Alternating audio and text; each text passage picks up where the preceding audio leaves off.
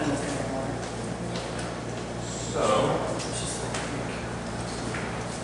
welcome to Life of Christ. We are in the next 12 weeks going to learn all about Jesus. The class is out next week for spring break. I said before, I don't know why they didn't do their spring break this week and do it straight through, but we have 1 week and then we're on break, and then we'll come back. So that's very season. well, that's perfect. I'm glad it lines up with our spring break here, so at least that's convenient. We are going to cover a lot in this class. We're going to cover the four Gospels, Matthew, Mark, Luke, and John, and the life of Jesus. I have kind of bounced around how to do it because I could do kind of the historical background and geography and stuff up front. That's not what I'm going to do. I'm going to do it as it comes up, as we go. So we're going to go through the life of Jesus chronologically, and when you need to know some geography or history or whatever to understand that, then we'll zigzag back and forth. I don't know if that's the best way or not, but it's what we're going to do. If you look in Populate the Textbook, it gives you two. One is the life of Christ, which are Daryl Owens, who preached our revival a couple of years ago. He taught a class through Mark, and they basically took his lecture notes and made it into a 200-page bulleted book that you can get to use as a reference. And the other one that we're going to use is also, I think that one's free. It may be $3 or whatever to download the PDF or something from them, but the other one is free, and that's The Training of the 12 by A.B. Bruce.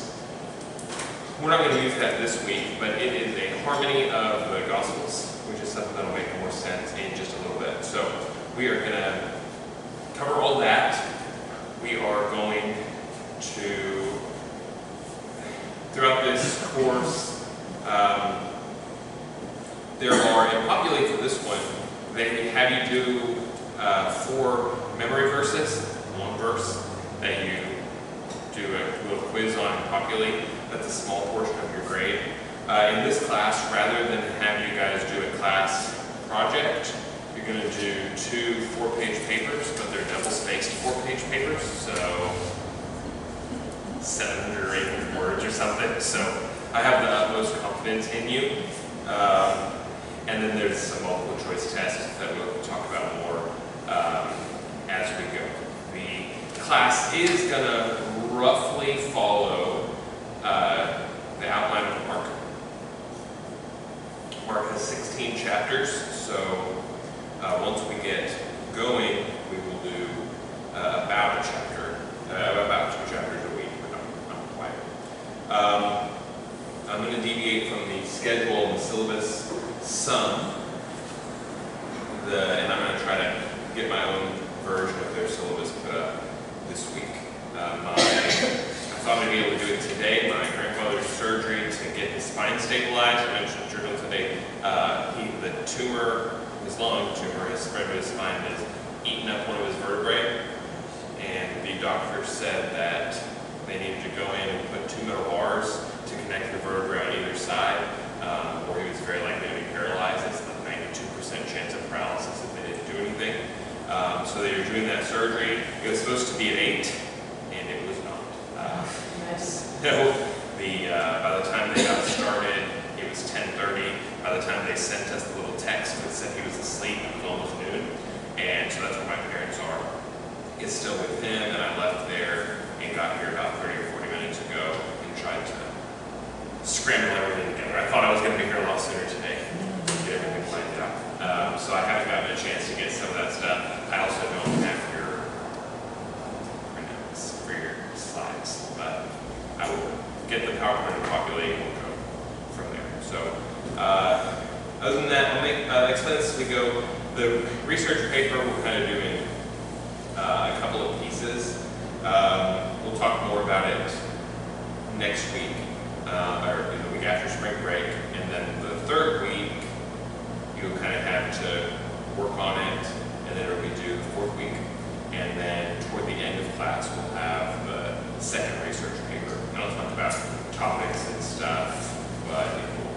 make sense when we get there. So, any questions about that kind of basic housekeeping stuff? Cool, let's go. I was teaching Sunday school this week for the high school class because I have not found somebody to take that over yet. And we were talking about Jonah and about the Ninevites and about what wicked people the Ninevites were and how Jonah had to go and preach to them anyway. I was giving examples and saying, okay, so if Hitler was here and you had to forgive Hitler, how would you respond to that? Or Stalin. And then I said, or Saddam Hussein. And they didn't know who Saddam Hussein was. Because Saddam Hussein died in 2003, 2004. And that was 16 years ago. And so they were babies or not born yet when Saddam Hussein died. Which was an eye-opening experience for me. They knew that Osama bin Laden had something to do with 9/11, and that was all they knew about Osama bin Laden. So it was a really disturbing experience for the high schoolers. It gets worse. They knew who Osama bin Laden was, I guess because he died more recently during the Obama administration, but it didn't occur to me how long ago Saddam Hussein's execution was.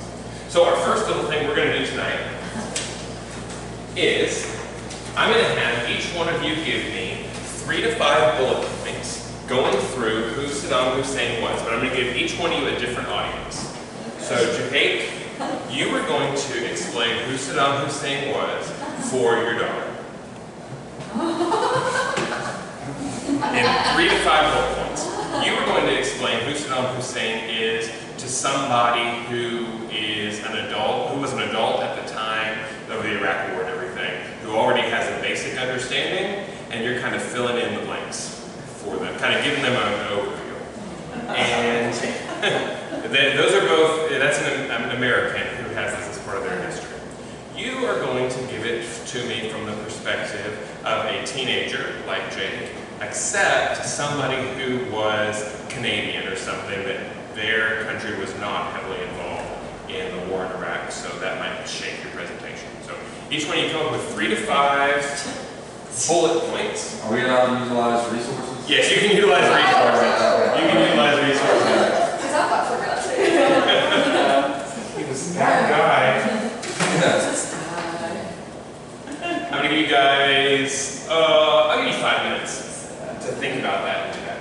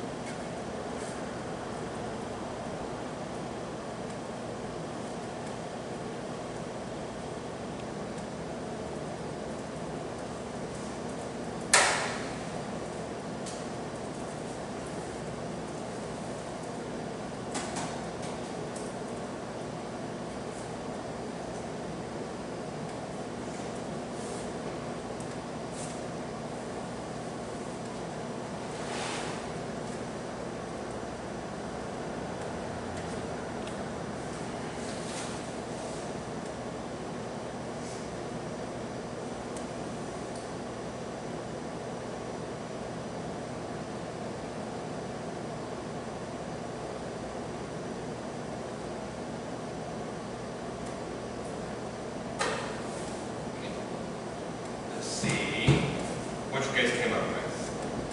Let me,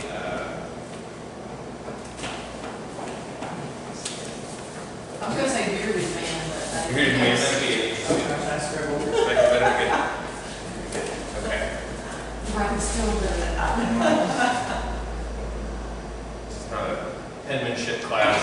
Lucky for me. I love it. Man, I'm probably way off, but. Okay, so let's see. So I'll start with the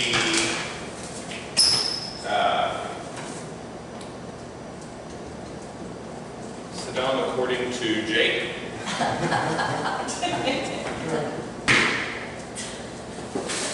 And we have oil is power. Oh, that's what I forgot. There's a war of oil. I know, I forgot that. I knew that too. Sometimes attacks on other nations can be spun under the guise of terrorism. So attacks via terrorism. Keystone to Gulf War.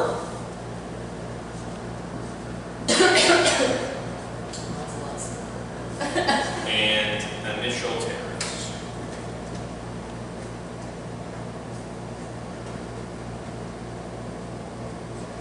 This marker is hat.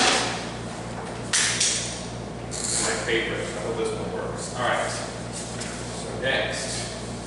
I don't remember which one of you is which, but we've got the ladies version over here. Remember, we teach little children. We have the president of Iraq. Warring against neighboring countries, brutal takeovers, chemical warfare. Okay. Attacks on neighbors.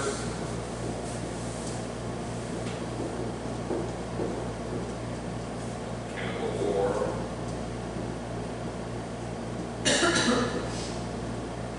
Wanted to monopolize oil.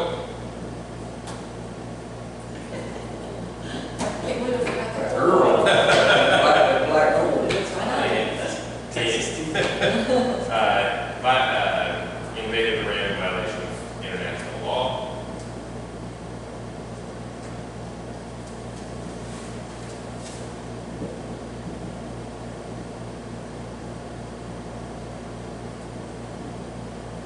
U.S. became involved because of atrocities. Brutalities.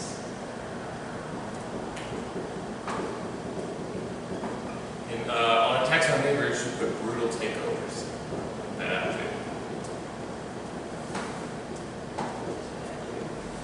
Execute anyone opposed.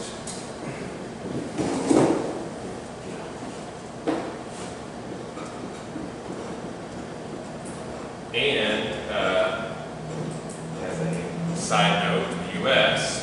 was also dependent on that oil.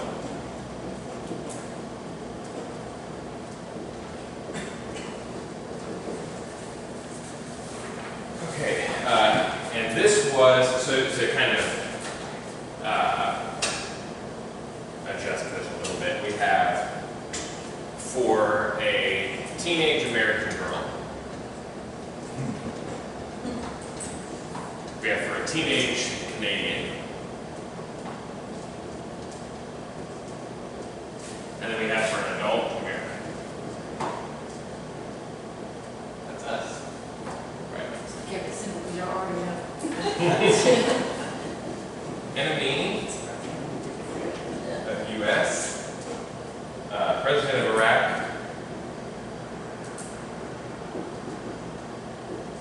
Led Arab Socialist Party.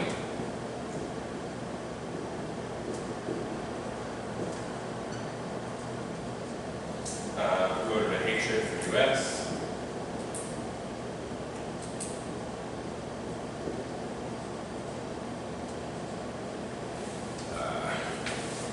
Thought responsible for 9/11. It was indirectly funding and all that stuff. Accused of WMD.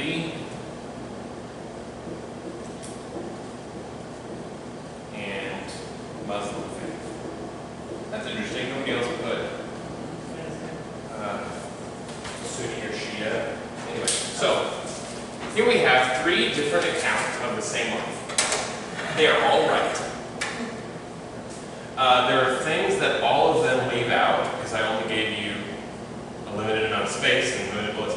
You know, so you could put, if we were going to tell this story, and we were trying to be exhaustive, where would you even start, right? I mean, do you start with the Crusades and the Ottoman Empire and how the Muslim world became so fractured and European colonization and the division, you know, or do you start further back than that with how when Muhammad died, there was nobody to take over Islam, and so it split into Sunni and Shia, and so Iraq and Iran fell into different brands of Islam, and so they had this ongoing tension.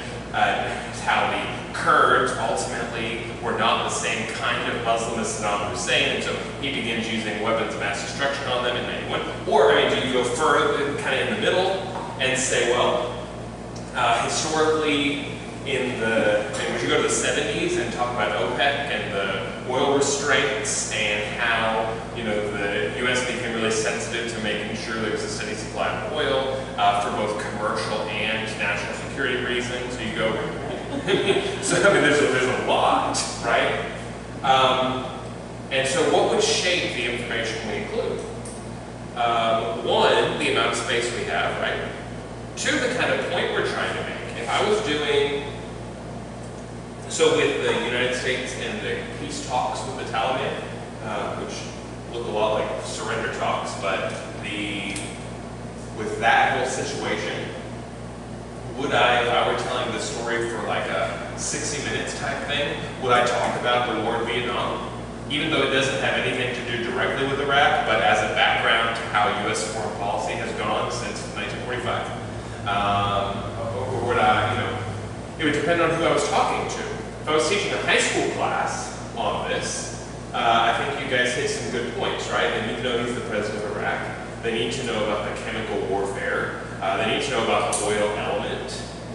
They need to know about the Gulf War, about how he used terrorism to maintain plausible deniability while he attacked his neighbors and around the world.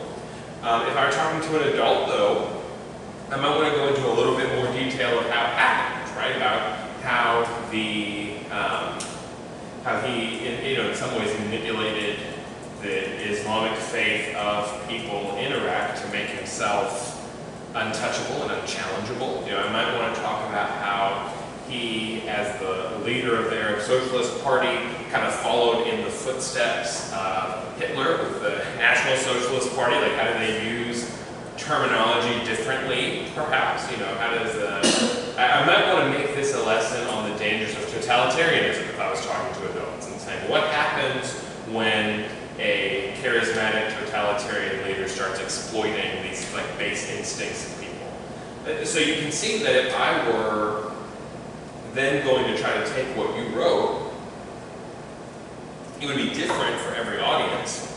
If you were each giving a brief talk, you know, if I gave you 5 minutes instead of 5 bullet points, you would give stuff in a different order based on who you were talking to. You would do, you know, different things. You would necessarily leave some things out and include other things.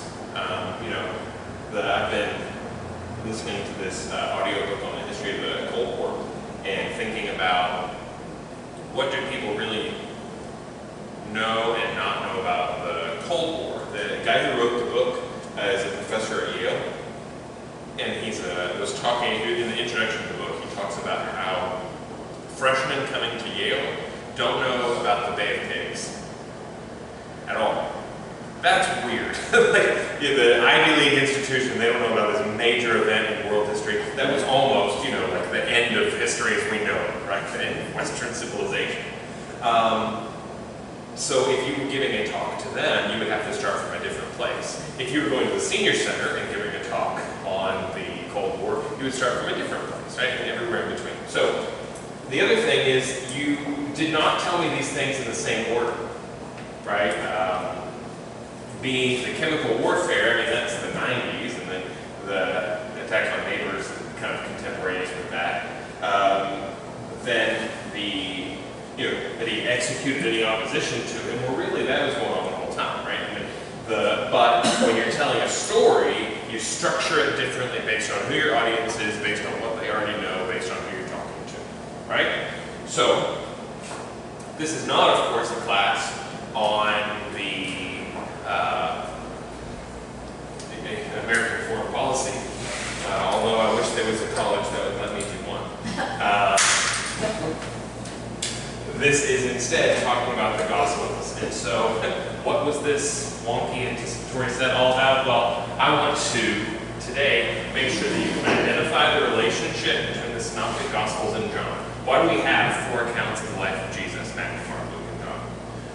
Why are they different? Why are they the same? We need to be able to identify and explain the similarities and differences between the Gospels. And then finally, to summarize the events of the infancy narratives of Jesus. That's what we're going to do at the end of class. We'll spend most of the class doing this introductory stuff that we've been working on. So, when I think about this, if these 3 columns were the only information that somebody had about Saddam Hussein, they would see some overlap, they would see some differences. They might even see what they might anticipate, or they might see as a contradiction, right? Well, this one says it's about the Gulf War, this one says he's not responsible for 9/11, so they're contradicting each other. Of course, we know that they just include different parts of the picture. Here, we have that he's the president of Iraq. Here we've got he's the president of Iraq who led the Arab Socialist Party. They tell the same thing, one with more detail. We see the same thing in the Gospels. We see that the Gospels may include different accounts, they may include different levels of detail. They may, in a thing that's different in ancient narrative than modern narrative, include the same dialogue with different words. Like we are really big on verbatim transcripts and stuff, right? If somebody's paraphrasing, then it doesn't really count. But in the ancient world, there were no transcripts. Writing was expensive and time-intensive, and you couldn't do it on the spot. They didn't have tape recorders. And so some of the precision we have in modern history was not present, right? To give another kind of historical example, famously, I think it was Eisenhower who was very poor after he left office and wrote his memoirs to kind of build himself up, and he was having a hard time writing his memoirs because he didn't have any real-time records. He was trying to reconstruct everything from memory.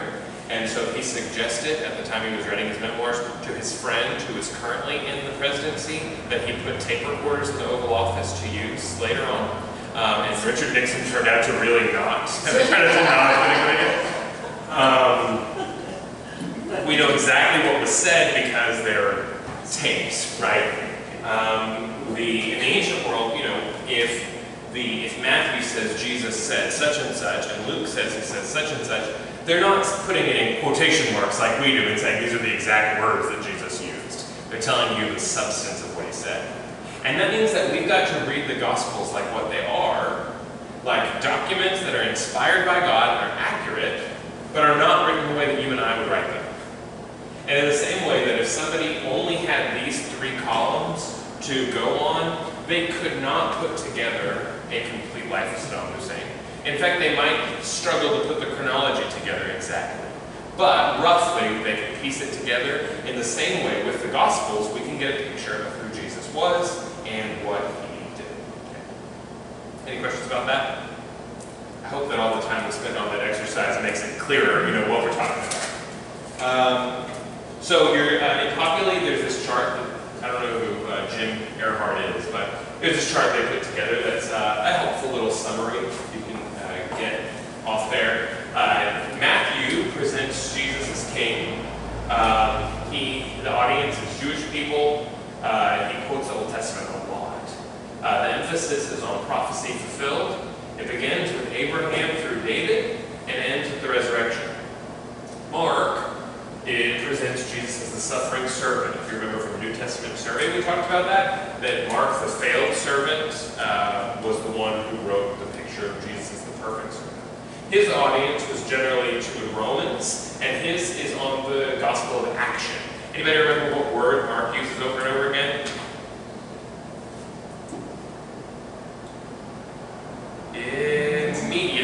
Immediately. There's no real ending. It just kind of, there's no real beginning. It just says the beginning of the gospel of Jesus Christ, the Son of God. It ends with the ascension of Jesus to heaven. No idea why it has that little apostrophe there, hyphen in there. I just screenshot it. Luke describes Jesus as the Son of Man. His audience is Greeks more generally, and his emphasis is on ideas. You know, what did Jesus teach? It begins with Adam. So while Matthew, writing to the Jews, begins with Adam, while Matthew, writing to the Jews, begins with Abraham and David, Luke, writing to the Gentiles, goes all the way back to Adam. See, instead of splitting off there, he goes to Adam. And it ends with the promise of the Holy Spirit, which of course we picked up in Acts. John, the one that's different, it presents Jesus as the Son of God. His audience is everybody. His emphasis is spiritual. When John was written, Matthew, Mark, and Luke had long been circulated. And so John, the last living apostle, wrote John to give some more detail to the things that were already seen. It begins in eternity past. In the beginning was the Word was with God, the Word was God, and it ends with an invitation. These things are written so that you may believe that Jesus is the Son of God, and believing you might have life in His name. So, to use my world-famous chart,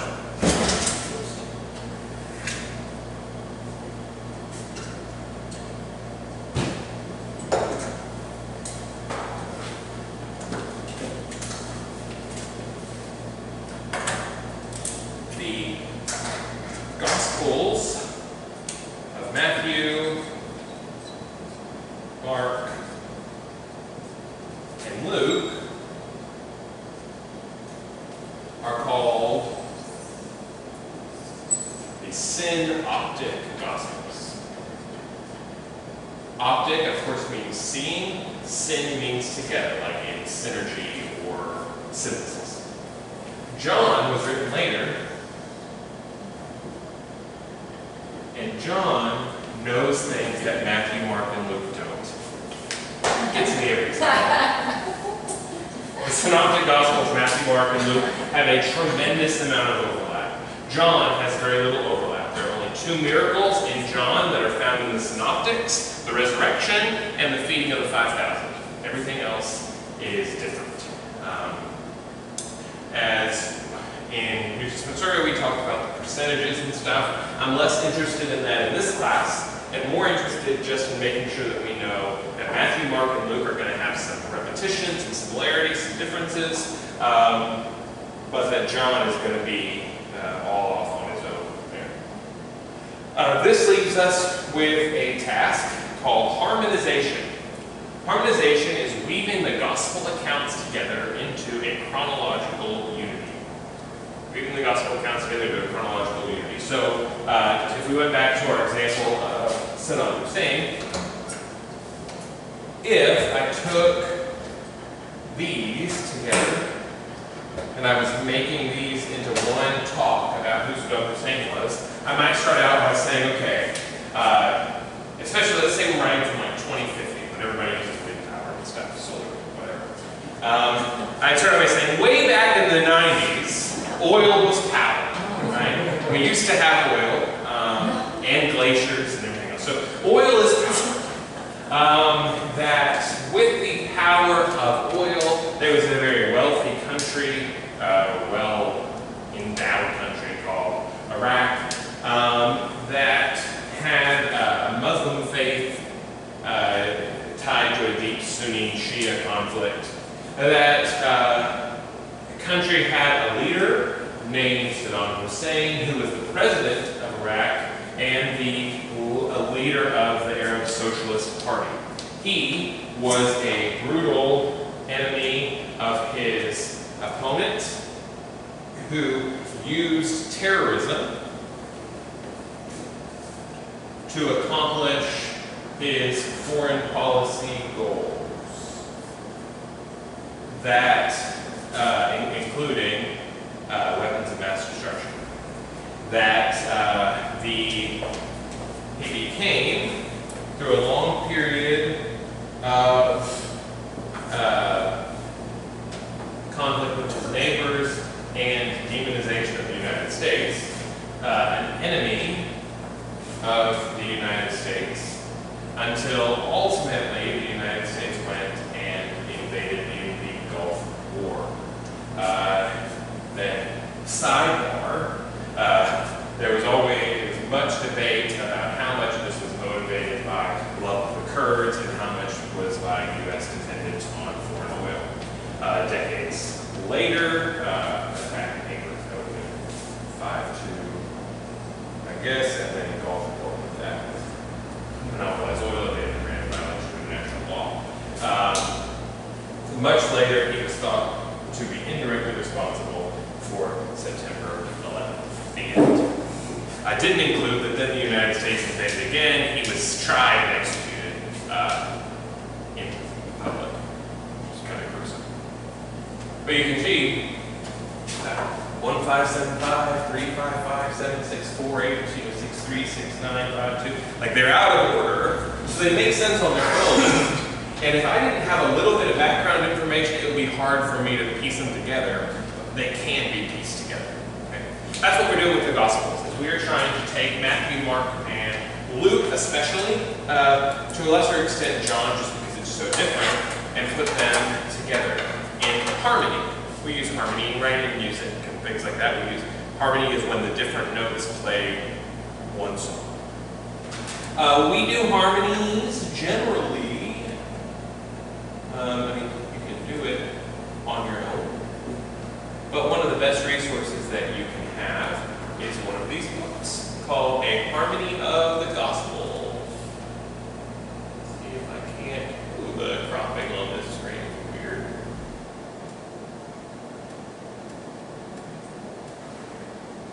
If you have logos, then one of my favorites is this CSB Harmony of the Gospels.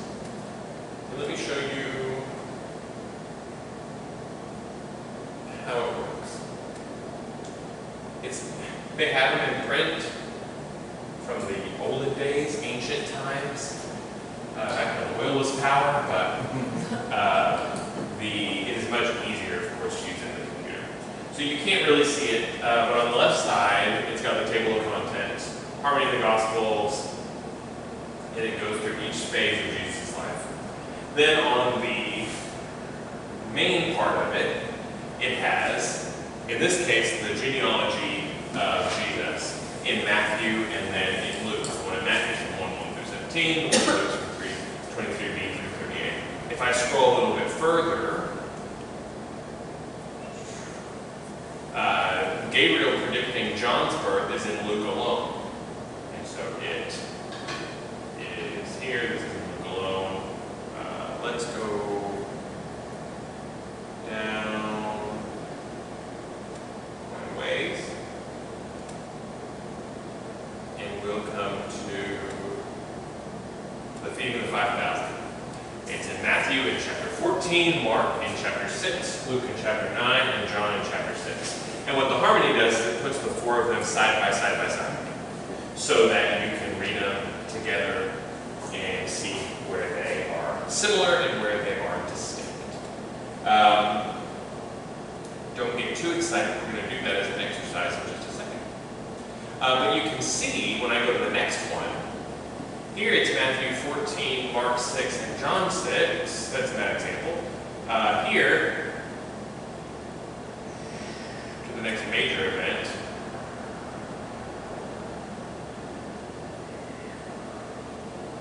it's Matthew 15, Mark 7, John 7. All right.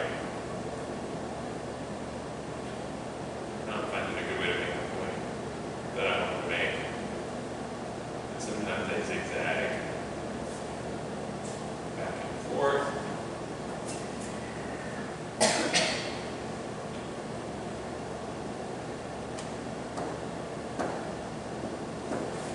Well, I'll try to find a better example later.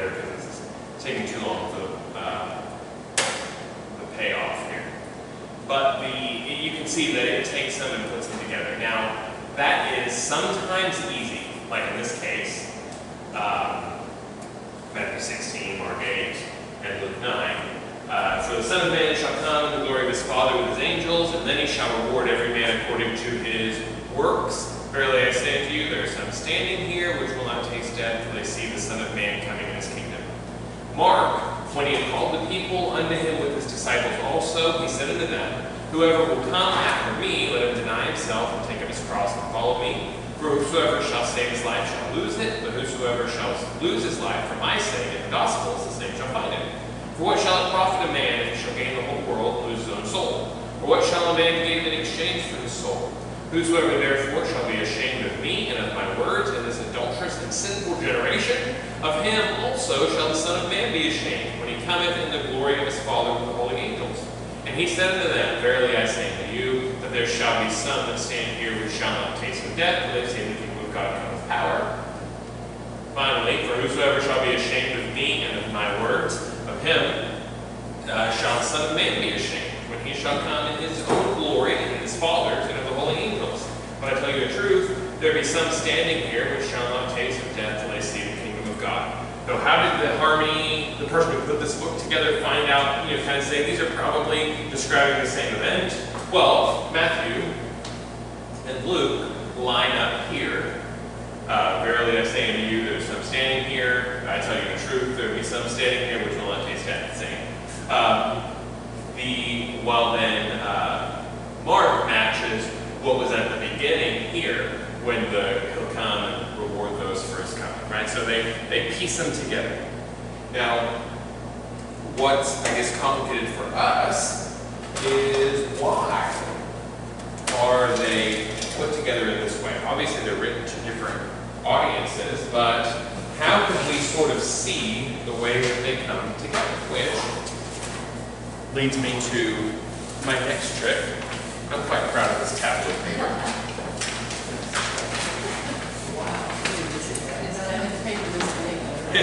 It is, if you, it's 2 sheets of letter size paper, and so I really like it because if you fold it in half, you've got 2 sheets of letter, so if you're making a newsletter or something, it's nice. So, and in this case, it lets me put everything all on one page.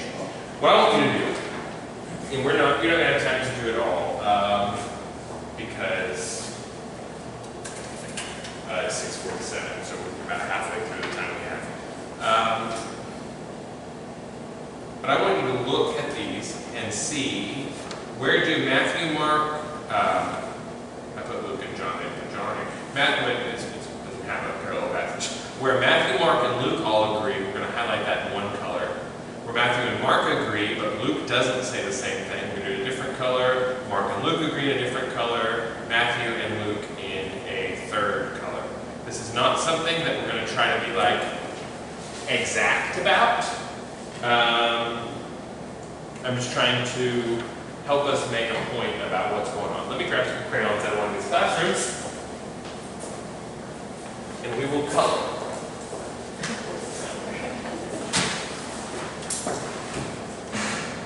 Already. You should tell me he took this and then now he's using Yeah, it. no. Maybe the first time so easy. This is supposed to be like orientation class. Right. So you're putting us to work already. It's supposed to be like the orientation class. Well, we've only got 12 weeks. Last time we had 13 weeks. We've got to make the most of every moment. So it doesn't have to be verbatim, but if it's Okay. Yes, yeah, if they parallel each other.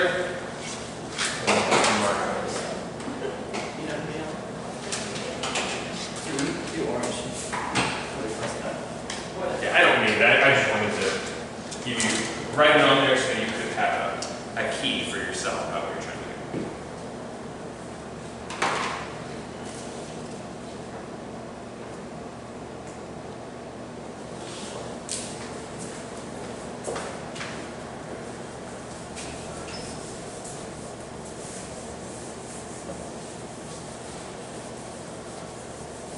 I think I told you guys at the beginning of the New Testament survey that one of the things that I didn't like about that class so much is that it was such an information dump of a class that I had to just lecture the whole time. This one gives us the opportunity to be much more hands-on, which I think is interesting.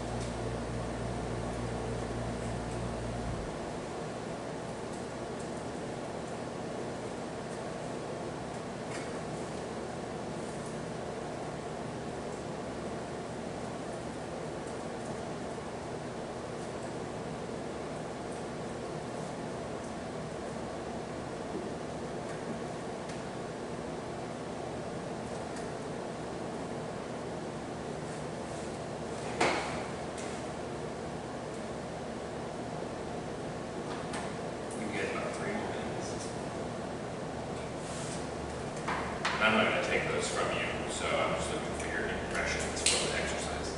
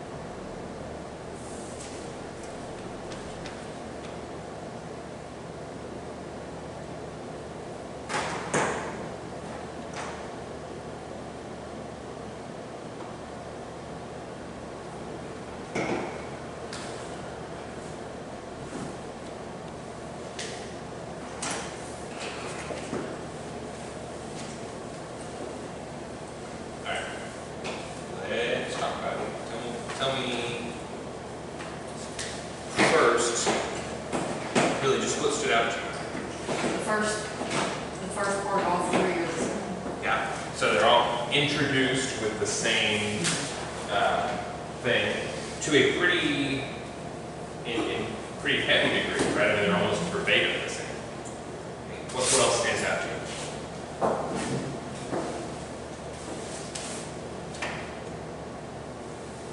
Was there anything that seemed like it should have been important and you would kind of expect to be in all three that wasn't?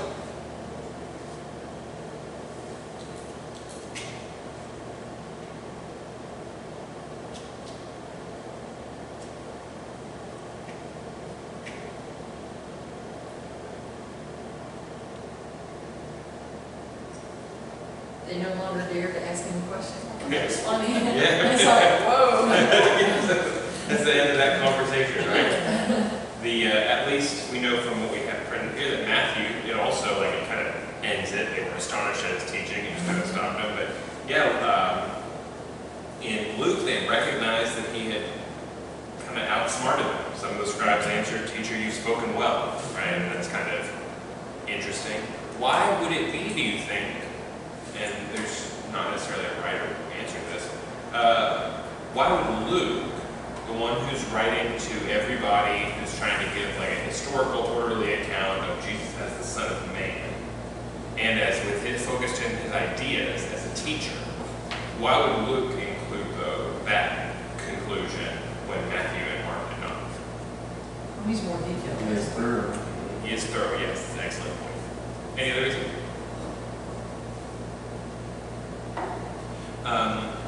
Mark, what's Mark the gospel of? I'm sorry. He describes Jesus as a servant, but he's the gospel of action. So it's to the point. He's to the point. He's concerned about what Jesus did, and not so much about what Jesus taught. Matthew, as the gospel to the Jews, really emphasizes how Jesus was rejected by the Jewish leaders, the Sadducees and the Pharisees as well. Like the whole way through, Matthew's a really dreary gospel. Like it's constant opposition.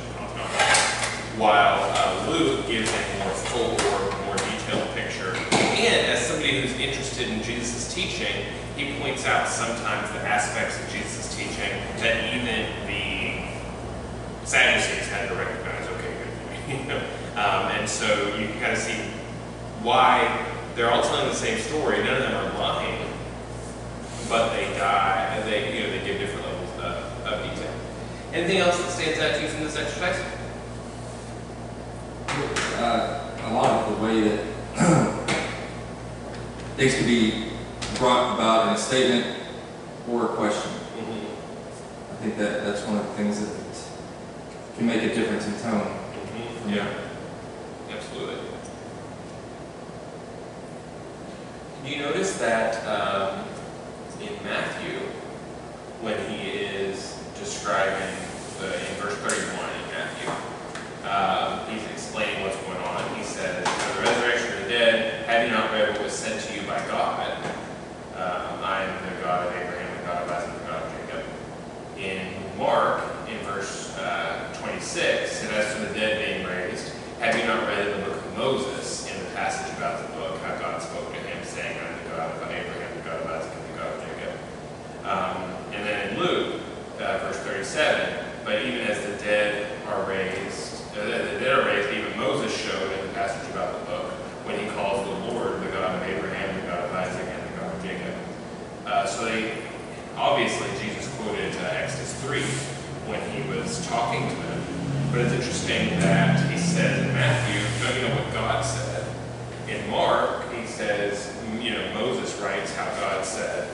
And then in Luke, he says, even Moses showed here. For that, you need a little bit of historical background.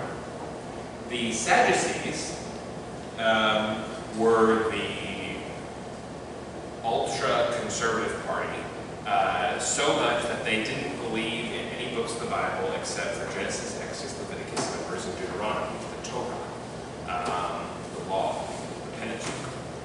They didn't believe in the other 34 books of the Old Testament. The Pharisees did.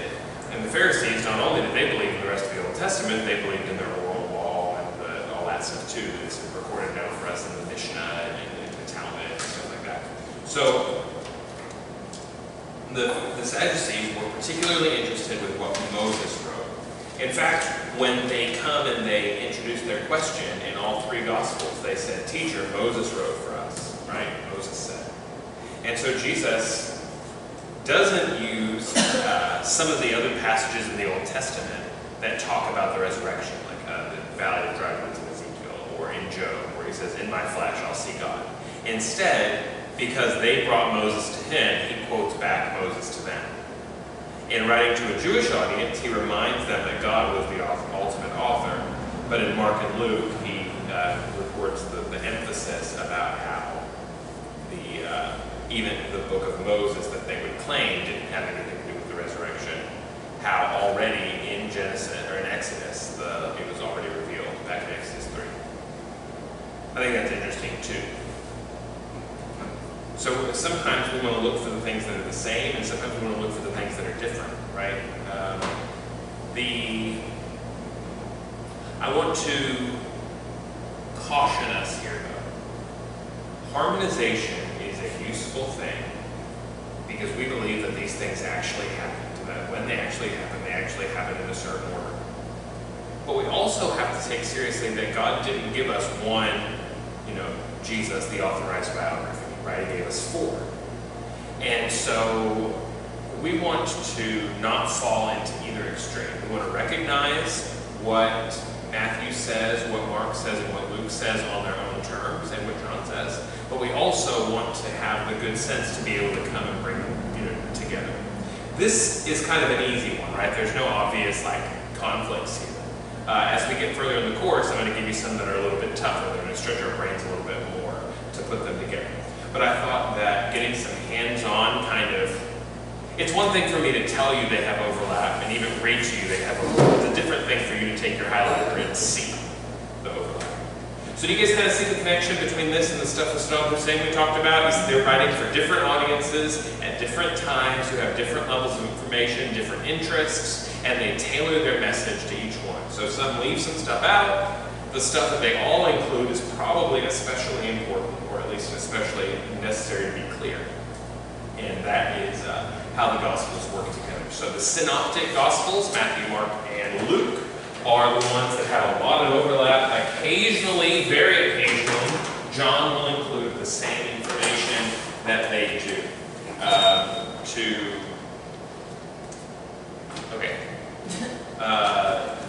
So that is we've got about 20 minutes left to talk about the infancy narrative. So I can see now why on the syllabus he put that on next week.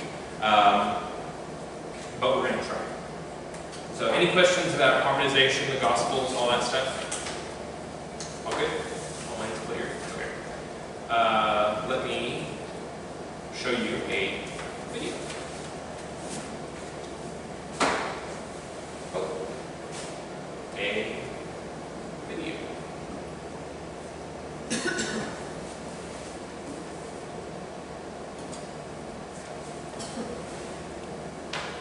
Maybe not. So, what this video is going to show us is that loaded, like I asked it to, is how accurate is the modern nativity scene?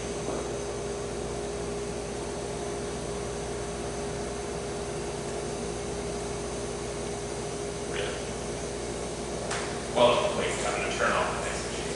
Leah was just asking about this. Who was Leah? Yeah, she's saying, Dad, there had been a bunch of babies born that same night. How did they know? Which that, one? yeah, it's like, there's things in the Old Testament, Yeah. I couldn't go in That is all. a good question. Yeah. She's like, yeah, there had, I just read that there's like so many babies born a day. Good thinking.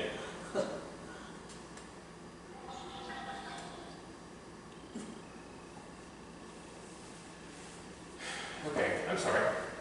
I will put the link to this in Populate and hopefully it will work. But how accurate is the modern nativity scene? Answer, not very.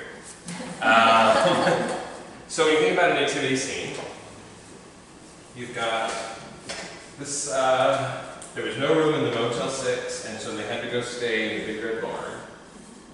And in that Big Red Barn, there was baby Jesus, who was born in a manger. I'll give him a pass on that one. I don't think most people think he was actually born in the manger. He was laid in the manger after he was born. But the manger's there, and it's got its hay. This little wooden manger, very rustic.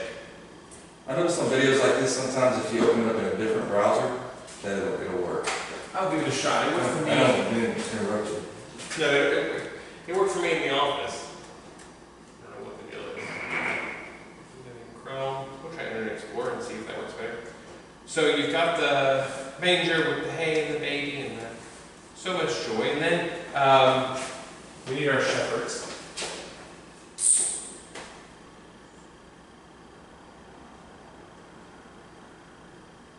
And they wear tablecloths on their heads. And then alongside the shepherd, there are 3 wise men. We can tell they're wise because they have gold and frankincense and myrrh. I'm sure you guys have seen the thing with what's his name, the pitchman. We're here to see Jesus. We've got gold and frankincense, but wait, there's myrrh. So you have each of those. Oh, see why there's a problem. Somehow, my computer is trying to connect to the internet at the parsonage. The signal is not great. I don't know how that happens. Let's try that again. Oh, this side came. So you've got the wise men, the shepherds, probably some angels. You've got angels in your nativity scene. And then Mary and Joseph.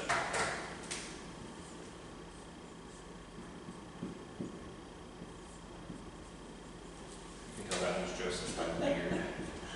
Got Mary and Joseph and cattle and all that stuff. All right, so it's it's a silent night. All is calm, all is bright. Wow. Martin Luther wrote Silent Night.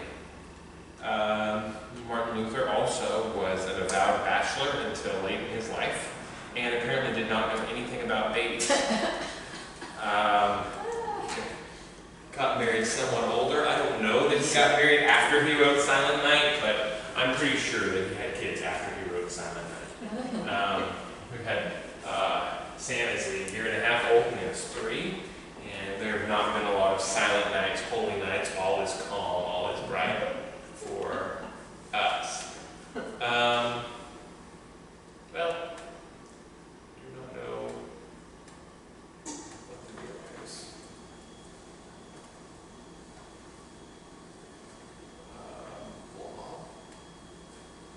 So, how many of these things in this classic nativity scene are actually matched up by the Bible? Well, one thing that we know, which might be a little uncomfortable for us, is that when we read the Gospels, when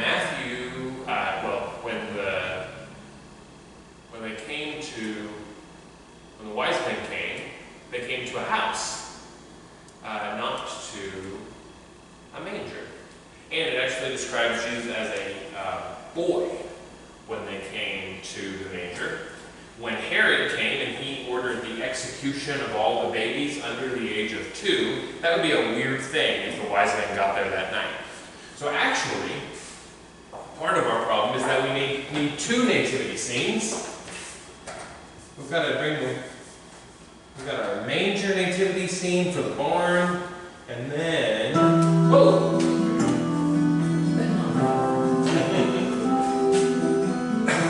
We all know how a nativity scene looks.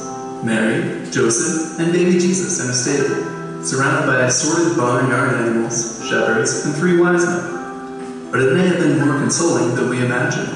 In the Gospel of Luke, there is no mention of an innkeeper or bard. In Bethlehem, All right. I'm giving up. I'm sorry.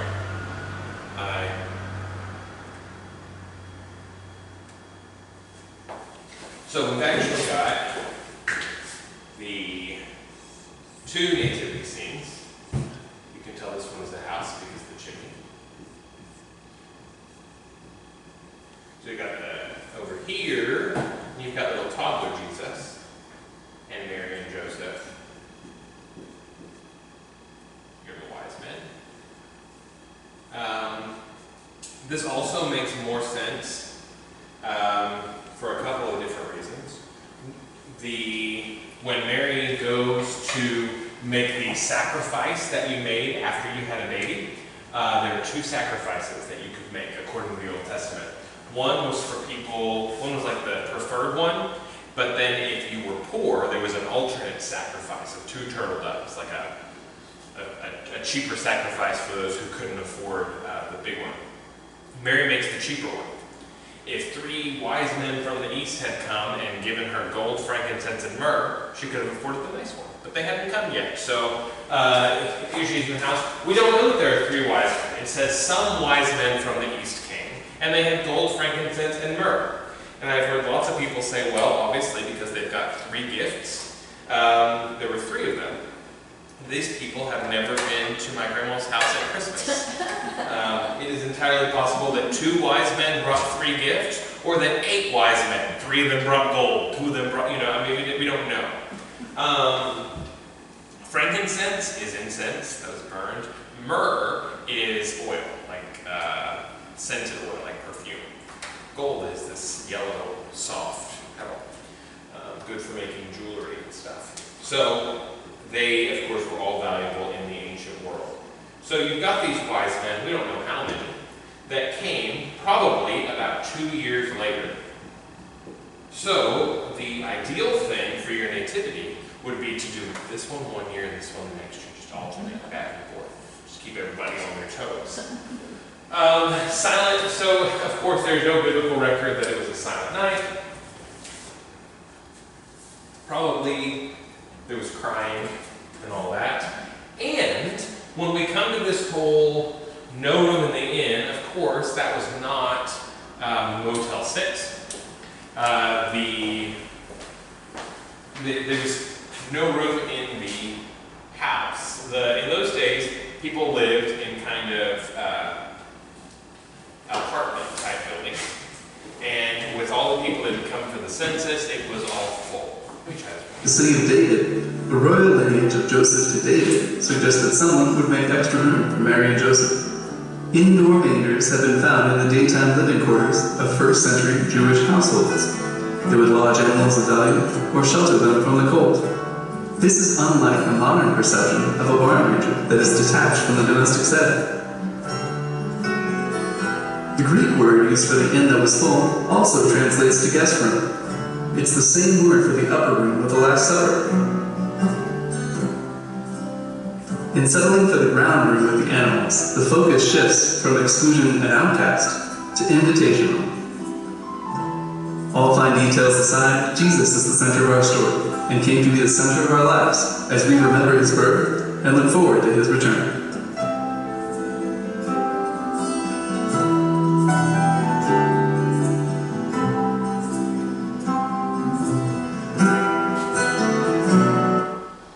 As you can see, if it hadn't taken 5 minutes to get that 1.5-minute video to play, it would have been a nice intention to get it for the second part of our lesson. So the guest house, so the rooms back then, and I've got that picture.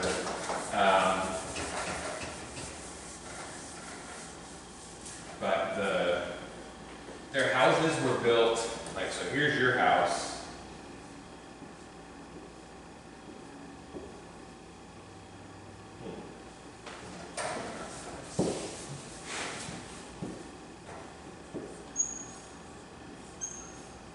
Here's your house. And then here's your neighbor's house. Duplexes. Yes, exactly. And the reason for that was safety, it was security, it was building techniques. Like, it was easier to build onto what was already there. So you go get married, the husband would get engaged, he would come to his parents' house, and he would build another house onto their house. And so the towns were built like this. So it was safer, it was easier to build. Then he would go get his wife, get married, and then come back. The way that these were constructed was like that. They were usually like the picture, like the thing showed, the video showed, 2 stories with like a little ladder in the middle that would let you climb up. And so Jesus, when we say there was no room in the inn, it wasn't really a hotel. There's no room in the guest room that they had in their home because other family members had already come in. And when he was in the manger, when he was in laying in the manger, that doesn't mean he was in a barn that was built as a separate structure. He was probably he was in the garage, somewhere that would be warm and safe, where the valuable animals were brought inside to be kept. That does slightly adjust our understanding, right? I mean, it's not that, if they recognized he was the king, they would have kicked somebody out of the guest room. And yet at the same time, there's this, it's not a total elimination. Traditionally, manger, one more little side note for our viewing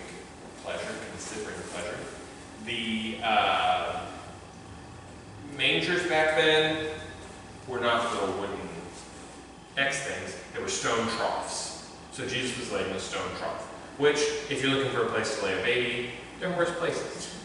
And to make it soft or whatever. I'm going to come back to this. Okay. This is the Church of the Nativity in Jerusalem. Allegedly, based on like a historical tradition, this is the place in Bethlehem where Jesus was laid. It's attached to a cave. They would sometimes build houses off of caves and stuff for the safety and security. Obviously, we don't actually know. The reason that there's at least a chance that this was actually the place that Jesus was born is that in like the 4th century, the archaeologists say that a church was built there. It's kind of a strange place to build a church, unless there was some kind of like a tradition passed down from person to person that this was the place that Jesus was born. The thing counting against that is that for 30 some odd years after Jesus was born, nobody thought that was a special place at all. And so it could go either way. But you can see they claim this is the spot. You can go in and wait in a very long line to get a very dark glimpse of it if you want. We did. Hip hip hooray. So that's fine. But that's in Bethlehem. Bethlehem today is an Arab city, Palestinian city. And so it's a little bit different. It's a little bit more difficult to go to anyway. So the wise men, that we call wise men, some translations call them the Magi. They were astrologers, and they looked at the sky and they saw a star. And they said, oh, this must be a harbinger of something significant. It's interesting that in Matthew, the gospel written to the Jews, it's the Gentiles who see nature and recognize what God's doing better from nature than the Jews do with the Bible. Like there's a weirdness. But remember, Matthew's this really dark gospel about the hardness of their hearts and how they rejected him over and over. Right? So these wise men from the east, probably Babylon, we don't really know, come and presumably come up to Israel. They would travel in this direction for a couple different reasons, safety and whatever else. And they came down, went to Jerusalem, and asked Herod, where is he that's born king of the Jews? And so the scribes looked up and said, well, the king of the Jews will be born in Bethlehem. Now, at 17 to 23 miles a day, it would take 120 days to walk from Babylon to Israel, or to Bethlehem. That's a long time. So, again, if we're imagining when did this happen, how many nativities do we get, if you think, okay, they see the star, they come, they make preparations, they load up, they go, and then they come to Bethlehem. Well, let's say it takes a couple months to make preparation. Maybe you're a year later. And so when Herod says we're going to kill all the babies who are under the age of 2, maybe that it's separated by a year. So it's from 0 to 2 years, somewhere in that range. And we can see that. 17 to 23 miles a day is pretty realistic, right? If you walk 2 or 3 miles an hour at like a leisurely, normal pace for a day, 2 miles an hour for 12 hours is 24 miles, but you've got to stop to eat, you've got to, all those things. Traveling in a caravan in difficult terrain could reduce travel time to about 6 miles a day. If we assume for a second that they had to go 6 miles a day the whole way, you're talking about a 2-year trip. It would be a very, very long way to go. But we don't know. Some of the terrain is difficult, especially north of Jerusalem up toward Jericho. Extremely hilly. Okay, now back to here. Okay, so the infancy narratives of Jesus have much less information than a modern biography. In fact, only Matthew and Luke give us the infancy of Jesus at all. Mark just begins with Jesus' ministry. John begins with Jesus, in eternity past and says the Word became flesh, but doesn't describe Jesus as a baby. Only Matthew and Luke do. There are good reasons for this. Matthew is interested in portraying Jesus as the Jewish Messiah, and so he has to legitimize him by his genealogy. Luke is interested in describing Jesus as the Son of Man, and as the Son of Man is interested in showing how he's the new Adam, but is human just like us. And so they both have this unique interest there. They're much more interested in how Jesus was unique than some of the other things we might want to study. You know, we might want to know, what was Jesus like when he was 10? You know, did the fact that he was perfect mean that he never, cried when he fell down? We might have some of these questions, but the Bible apparently doesn't care. It's really much more interested in telling us who Jesus was. The Magi, the wise men from the east, are in Matthew and not in Luke. The shepherds are in Luke and not in Matthew. Why are the shepherds recorded in Luke? We already talked about why the Magi might be recorded in Matthew, that these Gentiles are smarter than the Jewish elites were. Why would the shepherds be recorded in Matthew, or in Luke, I mean? Any guesses? What do you know about shepherds? To sheep. To sheep, yes. Yes. Is that a white collar job? Blue collar. Blue collar job. Very blue collar. Very every man. They're sleeping outside with their smelly sheep. Right? So Luke is interested in portraying Jesus as the Son of Man, as the one who's for everybody. And so he begins with these shepherds. The angels come and announce the news to these shepherds, who go to the house where this poor girl and her poor husband are staying, to see this little baby laying in a manger. They recognize him. They say, "How will we know which one it is?" And the angels say, "You'll find him wrapped in swaddling clothes." That's pretty normal. We swaddle all babies. Lying in a manger. That's less normal. And so they say, "You'll identify him by his humility." This is a fulfillment of a prophecy in Isaiah. In Isaiah it says, the ox knows its master and the donkey, the ox knows its owner and the donkey its master's crib, but my people don't know, Israel does not consider. And so he says that animals know who feeds them. He says that my people don't recognize who feeds them. Jesus in the manger, the animals, know that he is their maker, and the people don't. That's kind of interesting as well. So we're going to kind of weave this together just to summarize we don't know anything about Jesus' childhood except when he's teaching in the temple that we'll talk about next week. Genealogy, I'm going to talk fast. Matthew apparently records Mary's genealogy from Abraham, and Luke apparently records Joseph's from Adam. So they both give this genealogy. They both end with Joseph, but that was kind of a legal thing. Some people believe a slightly different explanation, that if it weren't 730, I would tell you. But apparently, Matthew records Jesus' genetic ancestry, and Luke, because when Joseph adopts Jesus, treats him as his own son, records his legal ancestry. So he's the heir to the throne because of his ancestry through Joseph. He is the literal descendant of David, as Mary's, 10th cousin or something, through Mary. Okay? If you look at the two Gospels side by side, you'll see that. Now, this is important. Joseph could not be the heir because God put a curse on Jeconiah. We find this in Jeremiah 22:30. This is what the Lord says: "Record this man, King Jeconiah, as childless, a man who will not be successful in his lifetime." Jeconiah was a wicked king, and God says, treat him like someone who's childless. He was not childless, but the throne will not be passed on to his descendants. That's the rest of the verse. None of his descendants will succeed in sitting on the throne of David or ruling again in Judah.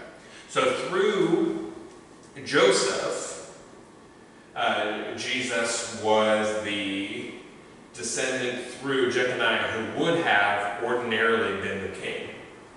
But he was just adopted there. His DNA, his blood came from Mary, who was through the other side. And when it's like if something happened to the King of England or the Queen of England, the ancestry would jump to her brother, right?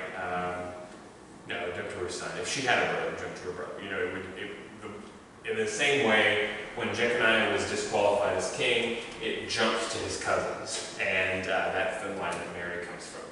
So the ancestry of Jesus is given in those two different ways. So we're going to kind of put the infancy narratives together. We would see a couple of differences. Luke tells the birth of Jesus through 5 hymns. Most famous one, Hail Mary, full of grace, the Magnificat. If you read through the infancy narratives in Luke, you'll see 5 different hymns. It's a very joyous one. Matthew, though, is much more emphasized on the rejection of Jesus. They're both true, but just like we were talking about Saddam Hussein, different points for different people, he tells them different perspectives, different emphases. We see that even in the Magi versus the shepherds, this distinction between who recognized him and who did not. So to kind of put it together, Jesus was born. There was a census under Quirinius, and that made Jesus' family travel from Nazareth, where they were from, to Bethlehem. Bethlehem was the city where the Messiah had to be born. That should be a hat, but I ran out of it. Nazareth to Bethlehem. When he was there was no space in the guest room. And so to fulfill, he was born of a virgin and all that too. I guess I shouldn't just plow through that. He's the Son of God and the Son of Mary, not the Son of Joseph. So he's fully human and fully divine. There's no space in the guest room, so he was laid in a manger. And the angels came to the shepherds who came to worship. Sometime later, the wise men, or magi, came to Herod and found Jesus in a house where they offered gold, frankincense, and myrrh. Herod got mad when they didn't come back through and slaughtered all the babies under 2 in the area of Bethlehem. Now that sounds really bad. We'll talk more about Herod next week and explain why this is actually exactly the kind of thing Herod would do. Pilate famously said, "I'd rather be Herod's pig than his son." So Herod slaughtered the innocents, but Joseph had already fled, and Jesus and his family went to Egypt. They went to Egypt and they were there until Herod died. And then they returned to Nazareth, where they had been from originally, where Jesus was called a Nazarene. Somebody from Nazareth who was rejected, who was not treated as the Messiah, ultimately laying the course out for his whole life. That is the infancy of Jesus in a nutshell. And probably I spent too much time on our little synoptic gospel exercises because there's some things there that I didn't say that maybe I should have. But any questions or anything about any of this? Hopefully you learned something. Probably not about this particular part because it's Christmas. Which one is the celebration hymn? That's Luke. Luke. Yes, Luke tells, if you read through Luke, it has 5 hymns in it. And the pain is Matthew. Yes, Matthew describes it in... Matthew the whole way through is a real downer. Luke, when